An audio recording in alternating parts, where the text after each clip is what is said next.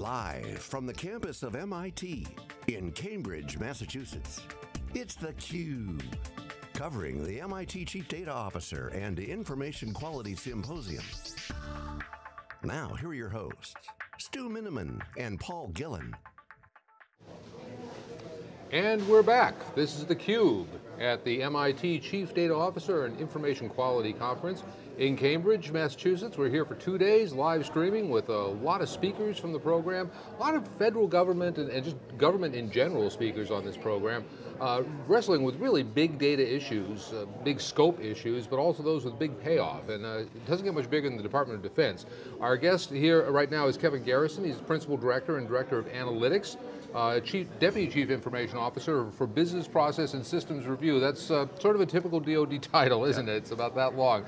But what it really comes down to is analytics. You're doing a lot of analytics projects at the DoD, trying to figure out areas of cost savings, and analytics is such a dynamic area right now. It seems like there's a new Apache project every 2 months. There's something new out there to absorb. And federal agencies dealing with, of course, large bureaucracies often, change is not internalized quickly typically. How are you keeping up with all this change? So to be honest, it's a challenge, right? We, as I mentioned in the panel we had this morning, change in DoD is like turning the enterprise into the wind with a canoe paddle, all right? It takes a long time. And we have a number of impediments we kind of put in our way or just screwed up over the years to get stuff. So our procurement processes are somewhat drawn out. If there, for example, was a new cool analytical tool I wanted, it would take me about a year to do all the necessary actions to get the stuff procured and then approved to run on our network so I could apply the new shiny object tool on top of our data. So that means that you got to pick your shot. At least that's how I interpret it. I can't afford to go, don't have a lot of money, so I can't go, let's buy 5 and see if one of them works. I got to kind of find one that's new but not bleeding edge, do enough market research to make sure that there are people who have used it enough to understand if it will scale for DoD. Because DoD is not just a big company. It's not a larger Walmart or a Shell Oil or a GE Capital. It's all those and more. It's really an economy. We have like 10 times the amount of warehouse space of Walmart. We have a huge medical enterprise. We fight wars. It's a country. Kind of our mission thing. And so the business part of the department is really languished in terms of management attention because the mission is to fight wars. So we've been fighting wars on handheld devices since the turn of the century, right? I don't have wireless in the Pentagon where I work. I think next week we might. Sometime real soon now. Well, you're going to need it for Pokemon Go. Well, we can't play at work, productivity go, SAP. So we have that problem. And then we also have a challenge of, because of our procurement processes, some of our hardware and software is out of date. So I personally use a computer that it's 5 years old, laptop, 4 megabytes of RAM, all right? We're often running Office 2010. I got 2016 at the house, but 2010 at work. It's hard to wheel the new toys in and run on that set of infrastructure. So it's just a challenge. So we're behind. So I have to, for my effort, that I'm doing on behalf of the department, I have to kind of pick, not bleeding edge, I got to pick something that's somewhat proven, that we're confident can get the job done, even if it's not the best thing that's available in the world right now, and roll with that. We're still a nascent effort, about 18 months, maybe going on 24 into doing this analytics. We've assembled probably about 60% of the data we need that we'll eventually have in data lake, whatever you want to call it. Data reservoir is a term people like better because it's built by design as opposed to freak of nature. So we're about to crawl, walk one stage. We're about getting to walk. So we'll get there sometime towards the end of the calendar year. We'll be able to have the skill sets on the field and the tools on the field to start doing some of the stuff that the other people here have been doing for years. Right? So I'm curious, talk about kind of the budgetary constraints and trying things out. So how does open source fit into your choice? My personal opinion is, there's all sorts of procurement law about how the department, but my personal opinion is the only affordable solution for analytics going forward for any large-scale enterprise is you really got to look hard at open source. Otherwise you're vendor bound, proprietary. Switching platforms is like switching ERPs, not for the faint of heart and not cheap. So all the reading I've done, all the work I've done, all the people I've talked to, it just feels like open source is delivering, the community is delivering the solutions that scale, that are vibrant, that are fresh, that are making the best use quickly of the latest technology and thought. And so if you're in the analytics business, you really want to be looking hard at moving up. As somebody pointed out yesterday, you got to go from where you're at right now, or as Russell said, you go to war with the army you have, not the one you want. Mm-hmm. So you may want to be open source, but you're stuck with a bunch of legacy infrastructure, and you just got to understand that, work your way through it. But my personal opinion is open source is where it's headed. We've been looking hard at open source tools, because the licensing costs kill you. I mean, the old school, buy a license per seat, per core, whatever, when you try and scale that across a DoD enterprise, it gets to be $B, and you just can't afford, you can't sell, I should spend $B on licenses to do data analytics. It's just not a sellable business case. Now you're in charge of finding cost savings through analytics, right. And as taxpayers, we all appreciate that. Can you point to any specific examples? Yeah, so we did the Deputy Secretary about 2 years ago now chartered an effort to go review the part of the department that wasn't the Army, Navy, and the Air Force. As he said, the Army, Navy, and Air Force had taken huge budget cuts, cutting divisions out of the Army and ships out of the Navy. But the back office part of the department, which we call the Fourth Estate, that was coined sometime in the past. It's all our functional agencies that do logistics or finance and accounting or information systems, and the OSD staff itself that works for the Secretary, hadn't really taken any cuts. We'd grown as a part of going to war, so the staff had gotten bigger and the agencies had gotten bigger, but now that the war was kind of winding down, we hadn't taken any cuts. So I formed this organization I'm in to help do the analytics. It involved also organizational visits to go identify where was spending perhaps not necessary and could be reduced. And we did that, found about $6 billion worth of savings. Whether we'll get them all, and finding them and getting them are two different things, right? But we identified, how do we put it, $6 billion of savings opportunities.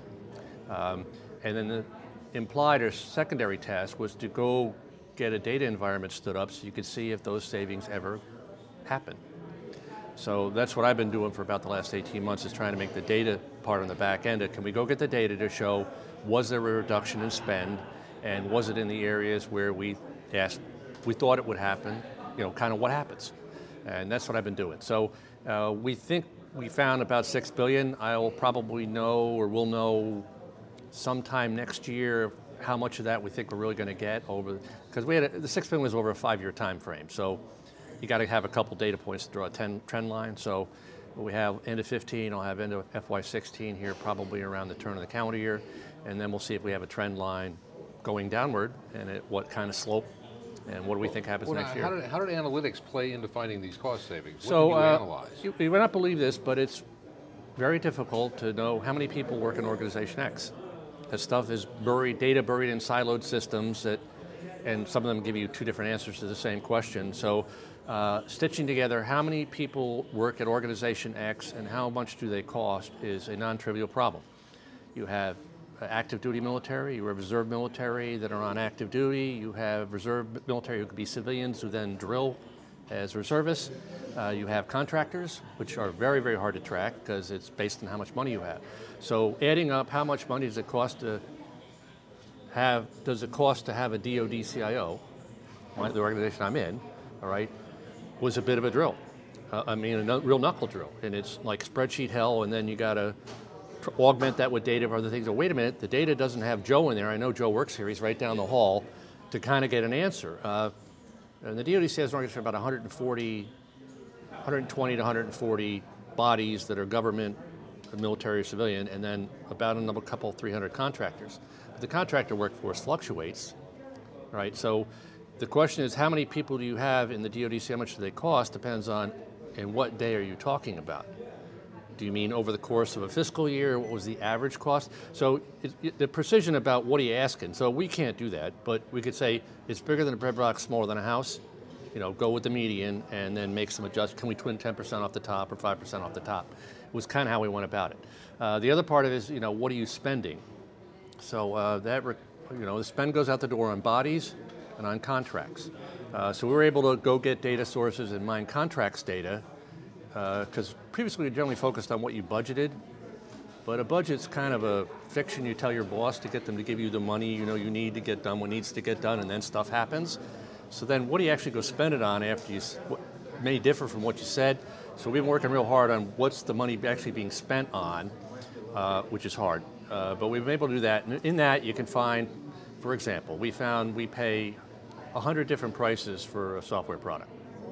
Some are good, some are bad. Somebody got a good deal, somebody got a bad deal. So we've seen that, right? Now, can you get all the people writing bad deals to come over and write a good deal? That's a little bit harder to do. We have, in some cases, we've negotiated large enterprise license agreements for software products, Oracle, Microsoft, or whatever, and we have a contract vehicle that has pretty good pricing on it. But we can run the numbers and show there's somewhere between 30 and 40% that we can find of people are not using that contract vehicle to buy software, and in many cases they didn't get a good deal. In some cases they got a better deal.